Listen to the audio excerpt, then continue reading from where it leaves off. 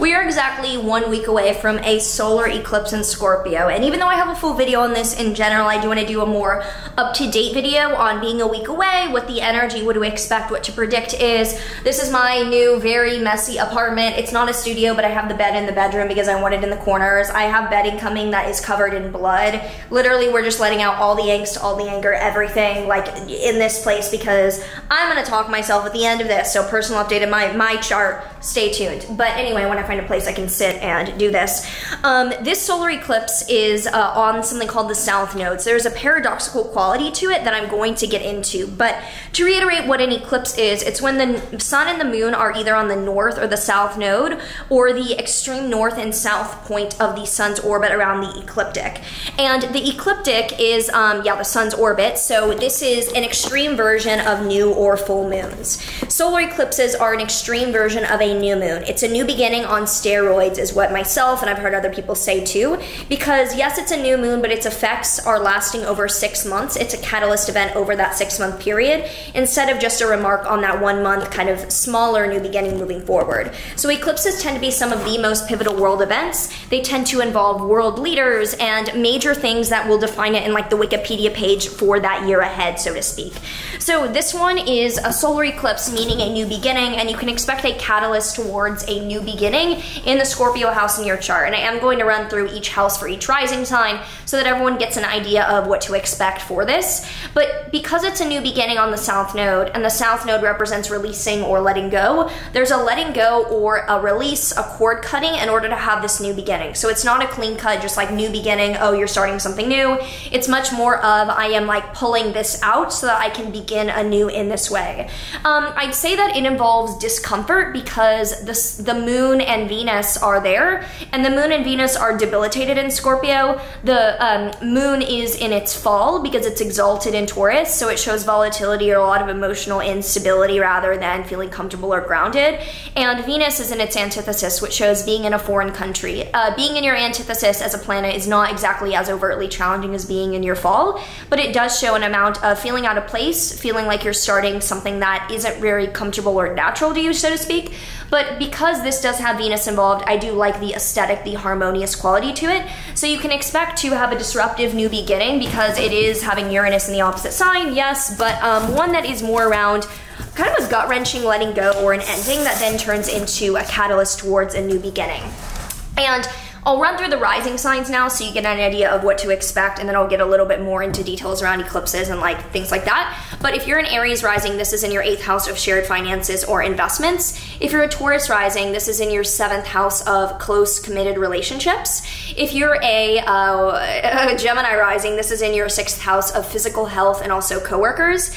If you are a Cancer rising, this is in your 5th house of dating and creativity. If you're a Leo rising, this is in your where was I? 5th house, 4th house of home, family, property, living situation. Sorry, it's been a long day. If you're a Virgo rising, this is in your 3rd house of day-to-day routine with things like writing or commuting or people that you see on a daily basis or day-to-day writing projects.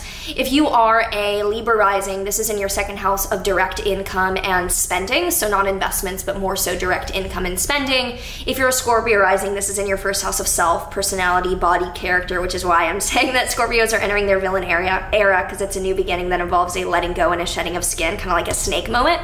And if you are a Sagittarius rising, this is happening in your 12th house of behind the scenes mental health or hidden matters like addictions or afflictions or a spiritual journey.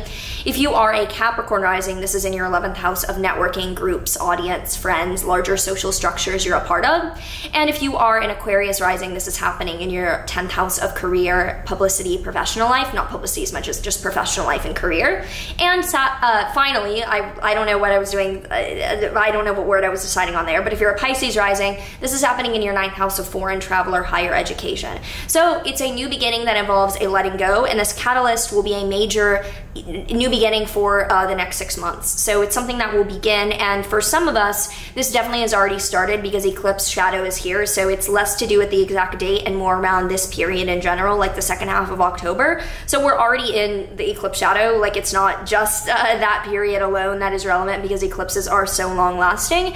And you can expect something that involves beauty, that involves aesthetics. Now Mars is squaring Neptune, which shows difficulty in acting directly or with being concise or kind of upfront. So there is a background issue of being unclear or not being direct or not having this courageous action that's really being taken like seriously. But it's not really involved in the details of this solar eclipse because Mars and Neptune are not really in a direct, close aspect to anything going on here, so I'm not too concerned about that. But it does show that in the background there is some indirect actions, some cowardice, some difficulty. I'm trying to find where to put this camera. Some challenges in regards to taking steps around this. And you can look to the Gemini house in your chart for more clarity around this because it's not necessarily the end of the world with that kind of thing, but it is in the background that it's a new beginning in the Scorpio area of your life that involves a cord cutting or a letting go. And this will be the most intense for Scorpio placement, specifically around 2 degrees. But anyone with early degrees of fixed sign placements will have this in a hard or in a close, like, I don't mean hard like necessarily always challenging, although it can be. Hard aspect, like it's one of the quadrant, it's either square, opposition, or conjunction, which are known as the hard aspect, so to speak. I'm just literally gonna put, where can I put this?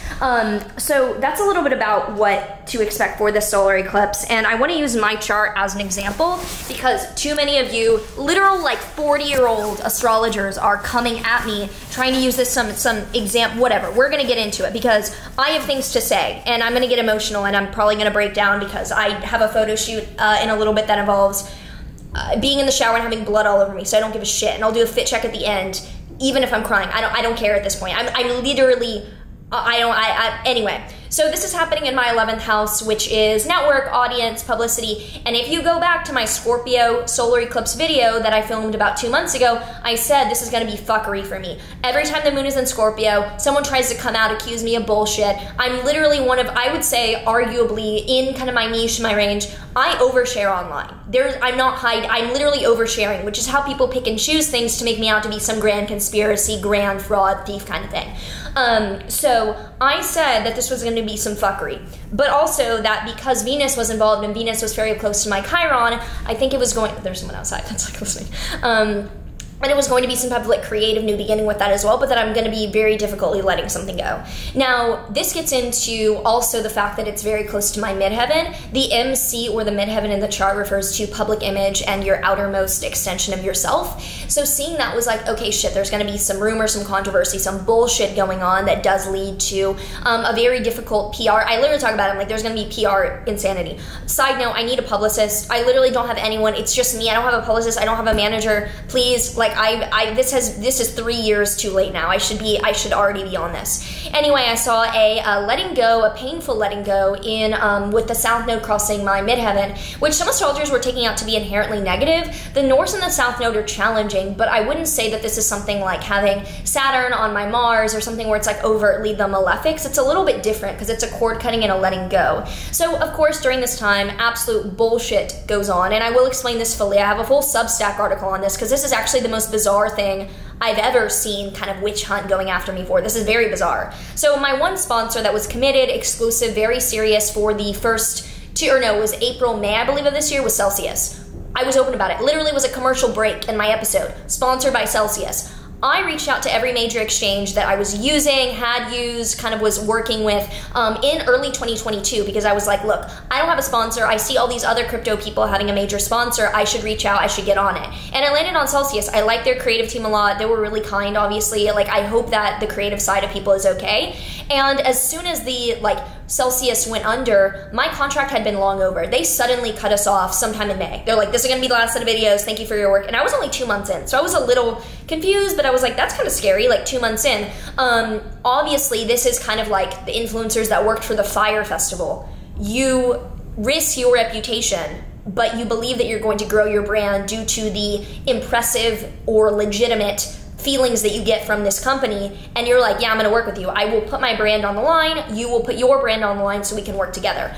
To think that I was colluding with Celsius during this time is defamatory and insane. I do not know anything about their financial back end, nor does anyone who is not working on the financial arm. Like, it's not like me and the creative director at all knew these things that were going on behind the scenes, which I don't even fully understand kind of what's going on behind the scenes, which is why I'm just not even, I have nothing to say other than I obviously disclosed when I was paid, and for the comment that's being taken out of context saying I said I was not paid shit for an interview because I acted reactively, and I was offended that someone would ask that after seeing me be overtly disclosed for months. I did 8 total videos with them for $30,000, which I'm open about. Literally, I'm open about. There's no hiding. You saw the spreadsheet if you were that insane that you searched my name in 14,000 pages and really wanted to see that. For someone with millions of followers, a 5-figure, low to mid 5-figure like deal for 8 videos is nothing that I'm ashamed to announce, say, anything like that. So some people are saying I'm a paid shill. I was paid in USD. I was not paid anything, keeping it quiet and then dumping. Like, this was like a normal brand contract. Are people that dense? Do I live in another version of do I live in the Truman Show? I literally think I'm going crazy. I think I'm going crazy. So with people taking me out of context that I respected as investigative accounts, investigative journalists, I feel shocked, frankly. I feel shocked because accounts that I saw as almost pioneers of weeding out bad actors took one screenshot out of context and completely have not backtracked their statements or really openly been like, look, she literally had a commercial ad break. It was not oh my God. So I immediately, once that shit went down, I was like, oh my gosh, they have been paying me for ads and now they've lost all these funds. That is insane. So I can say, obviously, I guess you guys went, I have PTSD from taking on ever another sponsor like that. I literally PTSD. There were some sponsors that I finished up recently that I had agreed to months ago, but unless you're a fucking sparkling water or like tennis ball company, I am literally terrified. I'm getting death, rape threats out the window for something that was openly disclosed months ago. This is insane. This is insane. And side note to anyone who's becoming a creator, do not trust journalists. This is where I'm gonna get like emotional because I was talking to CoinDesk about my side of things, about how insane this is and how people have harassed me so much about having a home in Dubai that I just have to sell it because people accusing me of sleeping with people or being an escort don't understand that the level of harassment I've dealt with has led me to become literally like a wild feral animal. I do not understand getting close to anyone, let alone sleeping with, like, I cannot imagine getting close to anyone because I don't trust people to such a high degree that, like, when people ask me for directions in the street, often I literally jump back and I'm like, please don't hurt me, please don't hurt me. I want to write a book actually about how the level of this leads you to become a feral animal and be so distrustworthy that, like, I feel like I'm like, you know what I mean when you see like wild feral animals in the corner? Like, I recognize those traits in myself and I am shocked. I'm nothing short of shocked that you would, do you think that the people promoting the Fire Festival were in on that? This is insane. You're fucking with someone's life here, and like the rumors and assumptions and narrative that CoinDesk took was a flat out betrayal. And that is atrocious because we were talking about my side of the story about how insane this is to where you work with a company because you think they're legitimate and admire them. And if you're one of the people who's like, I saw it from the beginning, props off to you. You're the one who can literally shoot me dead. Props off to you. But to then turn it around and figurehead it, which no one was bringing up that they thought I was colluding with them, people that I didn't disclose, because the people after me do not watch my videos and they're making up unsubstantiated claims without realizing that I probably overshare and am more transparent than I literally, like, I don't even know where to begin. But seeing that, seeing a journalist and literally the audacity of this journalist to send it to me and then say, be safe, knowing that they like, literally called me a poop witch. Do you have any idea how much I reiterated to them that like this has, and I've been open about this, and this is kind of what I want to get into, is like the manifestation of this eclipse. Like, I think about taking my own life a lot, and this is so sad. Like, around the time that this article came out, I knew it was going to happen, and like immediately started, and like the sad thing is, I started looking at guns again, and immediately I realized I have to tell someone, I have to tell people, because I knew that this was going to blow up. And then the audacity for people who literally know this to keep going at it and say things that are so out of line and so untrue to the level of like, do you have me, like, they were my only sponsor and this happens. I'm in shock. And this is in no way me saying that people aren't validated for like being like, okay, well, we can't trust her sponsors now, I'm gonna unfollow her. This was a risk on my part and it failed to me to take this. And the sad thing is, like I said, I was the one approaching these companies. If they had a financial problem, they should have said no to me. I am always the one approaching my sponsors 90% of the time. I cannot think of a single sponsor I kept going with that was like not me asking them. So this recently when I started, like, I just remember it being like, I have to go back to Houston to get some things. Like, I think I'm gonna get it. Like, that's so sad. That is so sad. And I realized that with, like, I'm gonna get now astrology-wise with it, but like with this eclipse being a new beginning, like I need to start making anti-suicide content because that's all I think about. Like, it's literally all I think about, when so many people also helped connect me with all these exchanges that could go online. They could say, I literally was the one who connected her with them because I had an intro. I can talk about this, and they literally, I am in shock. Or people will DM me saying, I'm sorry they got to you, LMAO, but they're there liking these people that know that they're using their platform to come after me, knowing that they're just clout chasing, or I am literally in shock. So for anyone, I'm literally gonna use a dirty sock as like a tissue right now. This is gross. For people saying that I was colluding with them, or are you fucking stupid? Do I live in an alternate reality? I literally feel like I'm in an alternate reality. And I realize that I really need to start talking more about this, because the level of like becoming a actual feral wild animal and not trusting anyone and being terrified of people is, I wouldn't wish this on anyone. And I am in shock that there's people that I have no idea who you are, but you've been coming at me for years saying that I took your content. I don't know you. I literally don't know you. You wish I did, and then I am sending legal action your way just because of the severity of it and the claims. They're like, right now it's happening, and I'm using literally my own, like, I'm paying for this because I want it to stop, because I'm going to be very, very vocal now about like anti-suicide content. Like, this is literally all I think about. And it's sad too when I know that like just family members calling other family members hoping that I'm alive, and it's shocking. Like, do these people live in an alternate universe? I'm convinced that I'm in an episode of The Truman Show, where for me, I'm doing a normal ad deal, the company goes bankrupt, and I'm like, oh my god, well no wonder they cut me. And people are saying, oh my god. So basically the new beginning and the letting go is like, I'm done with everyone, like all of you. I'm in shock. Oh my god. I'm done with all you, but I'm going to, I think every day, do a post about like 3 things I am alive for today, because that's what I try to do. But I just hate this because it means that I'm constantly neurotic. I am like dissociative to a level where you're just scrolling and you're seeing all this and you're in shock. I literally can't eat. Literally, I will just immediately it's so bad. And in my workouts, I'm literally going so hard because I'm like, I want to die, I want to pass out. Like, it's horrible.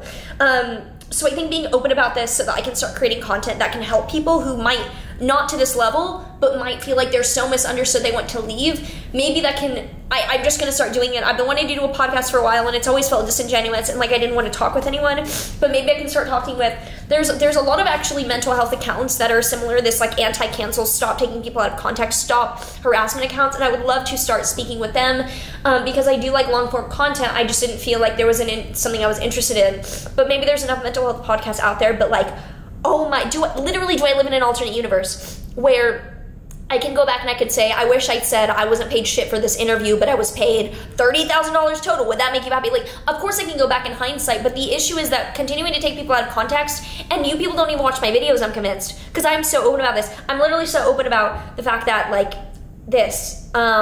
So, in no way is this a, feel sorry for me. This is like a transparency of, oh my god, this is all I think about, this is all I consider. And when I'm looking up how to buy a gun near where I will be, I know that it, like, literally either, this is so sad, either fucking do it or be really open about this so that maybe you can help other people. And that's where I'm at. Like, I have no words, and I wouldn't wish this on anyone, and I just hope that I can not flinch at people again. That's my main thing. But anyway, that's how this solar eclipse is like a very cord cutting, like literally screw all of you. Like, all of you that kept quiet or did something, like, you don't understand it, like, I have no words. And all my in real life friends are like not big online, so they don't really have a way to like go defend me, I guess you could say. But it's sad too, because no one can say anything without being called a simp, not knowing that I'm literally scared of all of you. Like, or scared physically, I'm not scared, like, I don't know, whatever.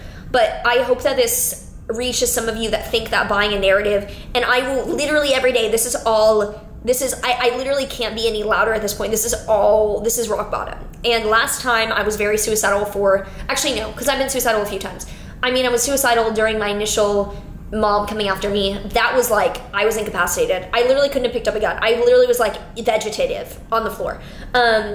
but when I was in college, when I was very early in college, and I felt like I was so confused, I just like kind of wanted to wither away. What got me through was writing a book and wanting the book to show for itself, and I wrote about killing myself. You can find my books on Amazon if you really want. I think I need to write a book, like metaphorically, about turning into a wild animal, because a person is just falsely the mob attack so many times is like, I am no longer a person. I am just like in the corner shaking. So that's a little bit about the eclipse, as well as my personal life update. I could have kept these separate, but no. Anyway, here's a little bit of a fit check. I have a Dolls Kill haul because I had some credits that were gonna run out, and I wanted to get some new closet things since I sold a ton on Depop. But if you wanna see this outfit, this is what it is. This is an Ed Hardy top with a string. I don't know if this is actually how you wear it, but it's really long, so I did it like this. This is very see-through. You can't see that. Okay, good. It's cute. So I love how I'm going crying about suicide and dying into like, this is my fit check. It's really comfy, and I might wear it for some pictures once my photographer comes. I don't know. We'll see. Anyway, much appreciation to you all. Let me know your thoughts about the eclipse below, and yeah, that's all I got.